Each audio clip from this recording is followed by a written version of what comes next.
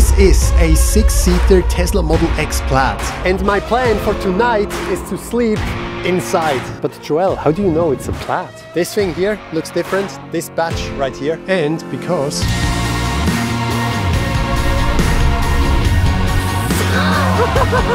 because it's freaking fast. In fact, it only takes 2.6 seconds from 0 to 100. Oh yeah, and also it has 1020 horsepower. Oh my god! Woo! Well, yeah, so I'm back at the windmill place. I've been here a couple of times to like fly through a windmill with the drone, for example. I really enjoy this place because there are not a lot of people and you can just drive here by car. Look at this. So now the plan is to park next to a windmill, and then I'm gonna show you how we can set up a bed inside of the 6-seater. It's definitely gonna be a challenge. That's actually something on my bucket list. I really wanna get up onto the top of a windmill and stand on the top. I heard that sometimes the doors are open. Yeah, of course. Why would it be open? If you have an idea of how I could accomplish that, let me know in the comments. Sometimes you can see the workers building them, and I was thinking that I might just go up to them and ask, like, hey, can I come up? Or another thing, I just message the company and ask them very politely, like, hey, can I make a video where I go up with you? Yeah, maybe at some point. But this video is not about that. This video is about to sleep in the Tesla Model X Plaid 6-seater.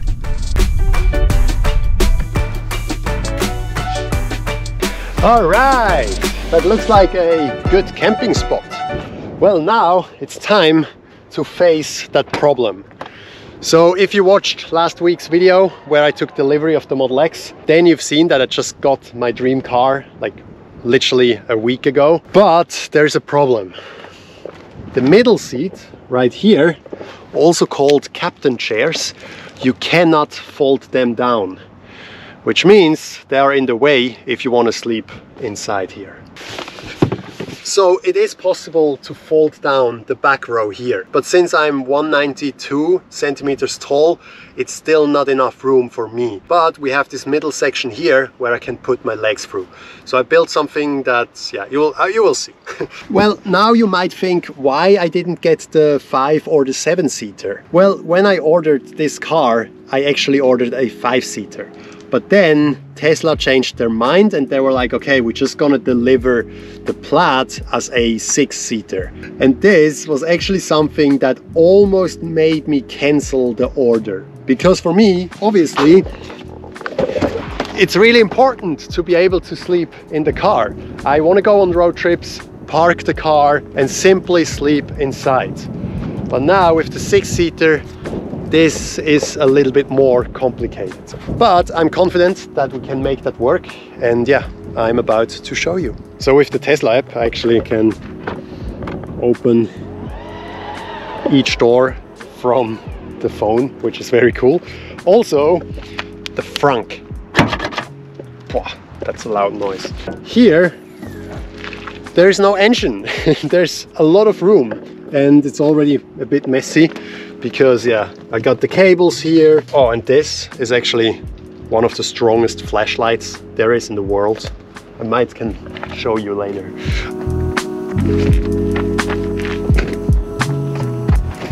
Okay, now you can see it better what I'm doing. Okay, let's fold down the seats. There's a button here. Whoop. It's very cool because now you can fold it down. And now we move those forward here. Now they go to the front. What I noticed, and this is very important, even though it looks like that this seat is all the way in the front, it's actually not, because first we need to move this seat forward as well. For the driver's seat, I actually have a driver's profile called bedtime, and if I click it, it automatically moves the seat all the way forward. And when that's the case, we can move this seat forward as well. And now you can actually see that this seat right here is actually still a little bit further back. So we got to do the same over there. Move this seat forward so we can move this seat all the way to the front. Because it's important that we have as much room as possible back here. I'm still not sure why Tesla hasn't done that yet, but for the passenger seat, there's no option to create a driver's profile.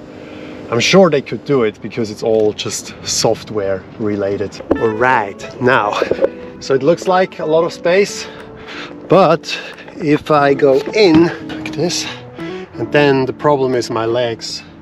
I mean, this is definitely annoying because for the 5-seater, it would be like this. So now we gotta figure out how we can level out this to over there. So my legs are like this. All right, here's the plan. So this right here is a bed from a company called Dreamcase. They make car beds.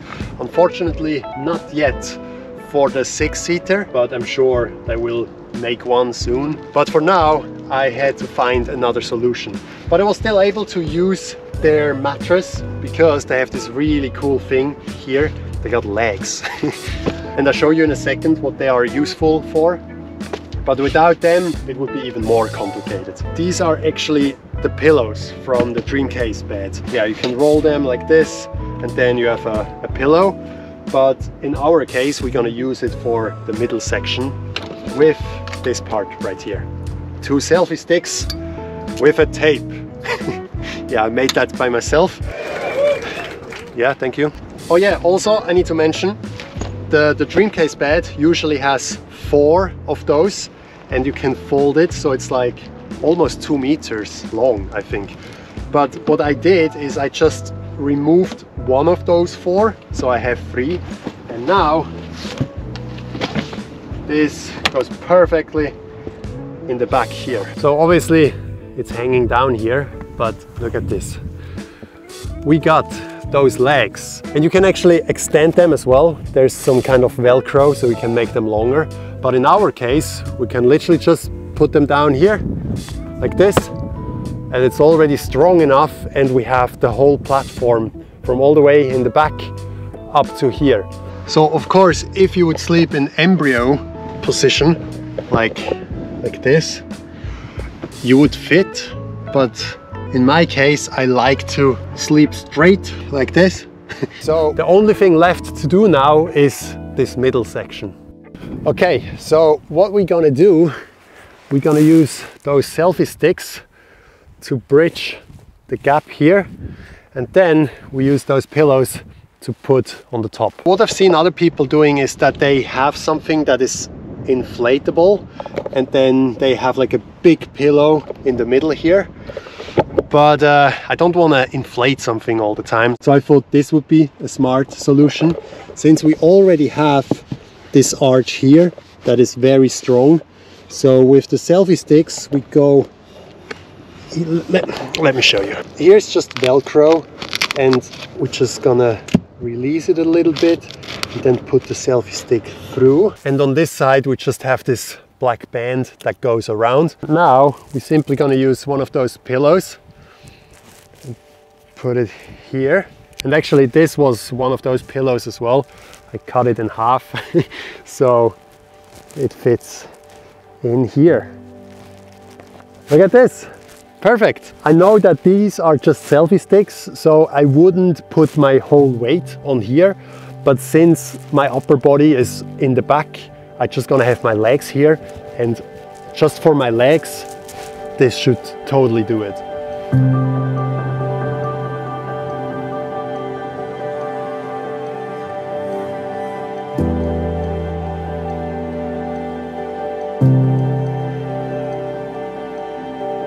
Three, two, one, two! Magic trick! I also need to mention that it's crazy. Like, I'm wearing a sweater and it's beginning of January. Like, usually it has like minus degrees in Austria at this time, but I'm just chilling here with a sweater on. So here's good space for the shoes, and then you can go inside. I'll close this door. Yeah, okay. So, moment of truth. Ha. Yeah.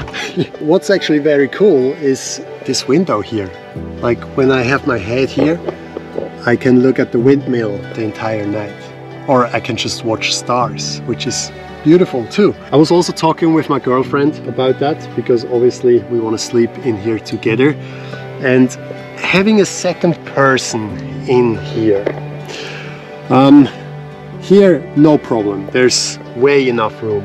So if her legs would go through here, so I'm not sure if this will work well, but I'm definitely want to give it a shot.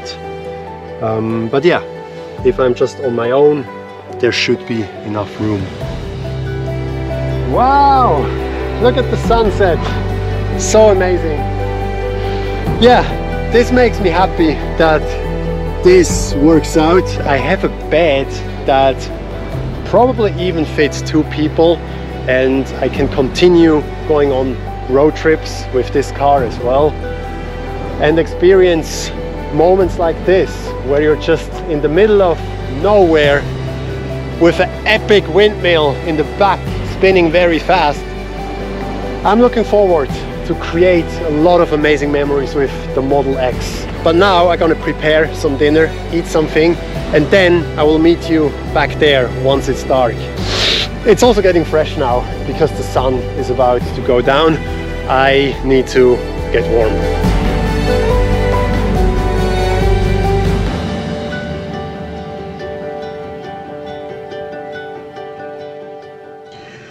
Welcome to my crib. Actually, I removed this middle section for now so I can sit here. I did some work on my laptop and I noticed something very cool. Let me show you. Come on, stand still. Nice. Sorry. So I believe they changed it on the refreshed Model X, but you can charge the laptop with the USB-C port that is in the car. And someone in the comments was actually saying that if you have a M1 chip MacBook, that this requires less energy, so you can charge it with the USB-C ports. But this is not an M1, and look at this. Did you hear the sound? I mean, now of course I wouldn't be able to edit a video because that requires a lot of power, and for that it's too slow. But before I was just taking notes and writing some stuff, and for that it worked well. And if I don't need the laptop and I just let it plugged in like this, it will charge. Because I was actually expecting that I would need this one. So this is a converter from 12 volt that goes into like the, what is it called, like the fire plug thing. But with this I can charge the laptop. But in this case, I can just plug it in directly in the USB-C ports. Now, I'm gonna show you something that I mentioned earlier. This is one of the strongest flashlights on Earth. Okay, how to turn it on. Whoa! What mode is that? Okay. Actually, let's step outside. Yeah, wow. Crazy. Yeah, look, even over there. Yeah, it got very cold outside. Actually, what's the temperature? Yeah, so it's 7 degrees Celsius. Well, it's still not really cold considering that it's winter, but definitely too cold to sleep in a car. Except, this is literally something of the coolest things that Tesla has done. There is something called camp mode. And if you activate that mode, it will keep that temperature the entire night. Here's another question I actually get a lot. People are asking how much battery charge does it actually require if you have the camp mode on. Right now we have 359 kilometers of charge. So let's see how much that will change until tomorrow. So I'm actually not 100% sure yet which settings are the best to save battery. Maybe someone of you has some advice. I mean, I think we're not going on auto, we're just gonna keep it on like the lowest fan speed. And then as for the temperature, 18 degrees. No, let's be a bit warmer. 19 degrees. Yeah, let's see how much charge it will need until tomorrow. Okay, let's climb to the back. Yeah.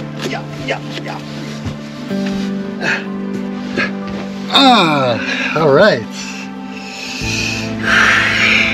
That might sound weird, but I'm a big fan of sleeping in cars, and since this is my dream car and I just got it like a week ago, I'm so looking forward to sleep in here as well.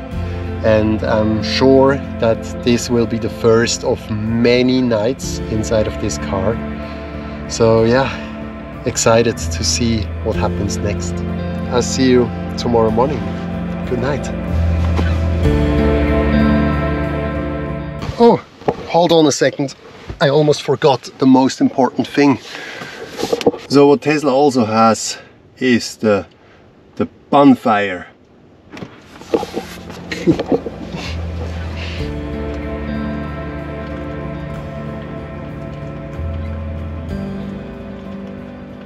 Ooh, good morning. Look at this. This is so epic. I literally opened my eyes when I woke up and I saw this. Yeah, I slept okay.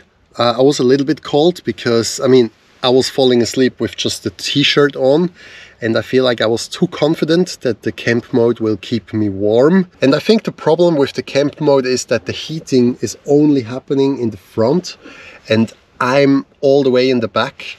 So my head or my upper body is a little bit colder back here than my feet would be, because my feet, they were actually warm. That's why in the middle of the night I put on my sweater and I increased the temperature. And now, moment of truth.